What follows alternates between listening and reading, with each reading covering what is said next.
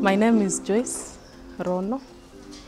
I'm still young, I'm a youth, but we thank God this far because of the farm.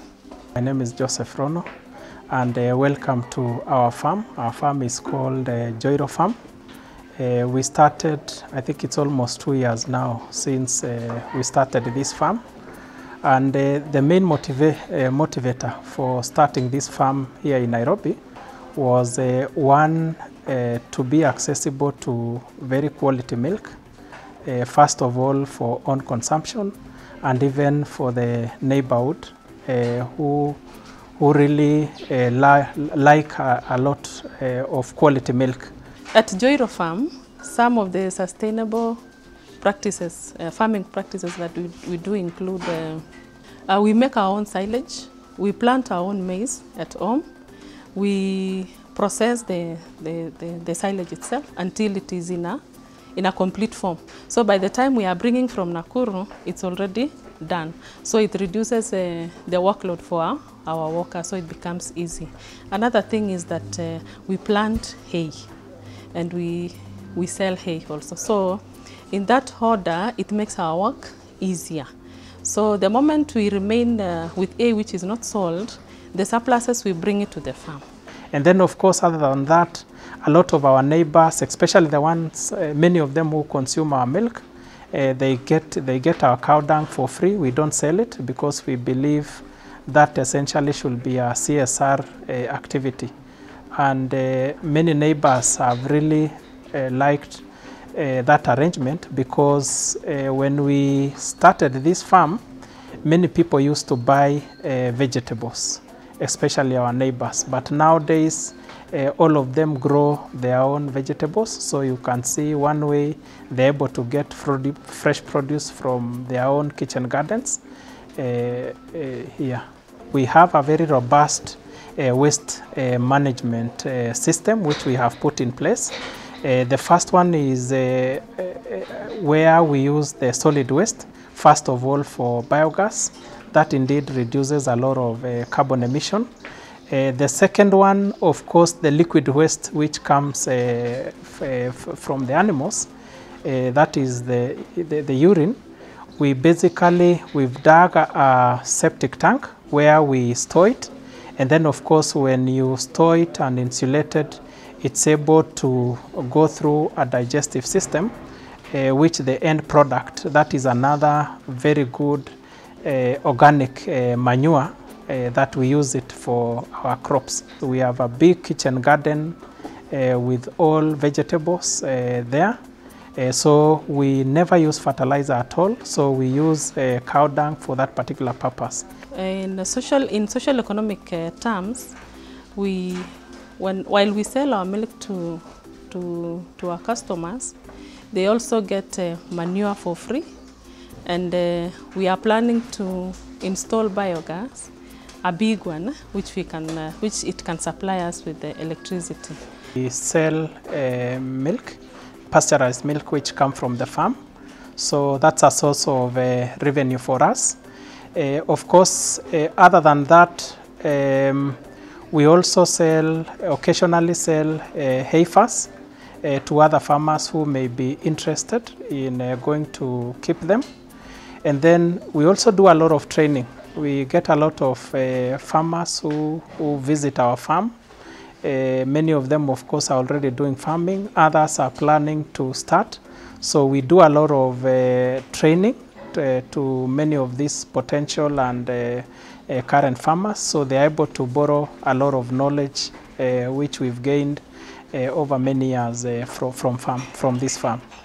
Of course, other than that, this particular farm has around 5 employees. So we've created employment for Kenyans. We have 5 employees here in Nairobi. And then in Nakuru, where we get most of our feeds, we have another group of around 6 employees who grow things like hay. We have machineries there. So we get all our things to do with silage. We get them from Nakuru. So we have a pool of another 6 employees who basically handle those operations. Okay, some of the feeds that we give our animals, one is boma rods. So what we do, we grow boma rods in Nakuru. We harvest them by baling it using a hay baling machine. And then the other thing which we feed our animals is silage. So we again grow maize in Nakuru. Once they are mature, we harvest them and crush them. And of course, we get silage out of it. So that is part of the feeds which we feed our animals. We also grow sunflower. That is a rich source of protein. So once we harvest the sunflower, of course, we crush it, and then it becomes part of the ration which we feed our cows. And then, of course, other than that, we have a small portion of Lucerne. So on daily basis, when they are preparing a complete food ration for the cows, we also combine it with Lucerne. What makes Joyro Farm unique? And if you walk around within the neighborhood, they'll tell you, number one, the quality of milk we produce is very high quality milk. In fact, many of our customers, they'll tell you that I took your milk 6 months ago. I started taking your milk 6 months ago, and the quality has consistently remained the same. So that's part of it. And the reason why we've been able to achieve that quality is majorly because we've gotten a lot of assistance from Kenya Dairy Board. They've given us a lot of extension services, which has helped us improve, first of all, in terms of the quality of feeds, even the quality of animals, helping us to identify the animals which are high yielding and those ones which are probably ripe for culling. So we've been able to do that until an extent where we've been able to optimize on production and again maintain very, very good quality. Of course, other than that, what also helped us on the quality is that we've mixed breeds. If you look around, we have Ashers, we have Fresians, which are quite many. We also have Jersey. When you get milk from those 3 breeds, number one, Fresian will help you achieve quantity. Jersey and Asher will help you get good fat content. So when you mix that, you get very good quality milk. So I want to maybe encourage young farmers or young entrepreneurs who are willing and who have support to do this. I think to us, it has really saved a lot of cost.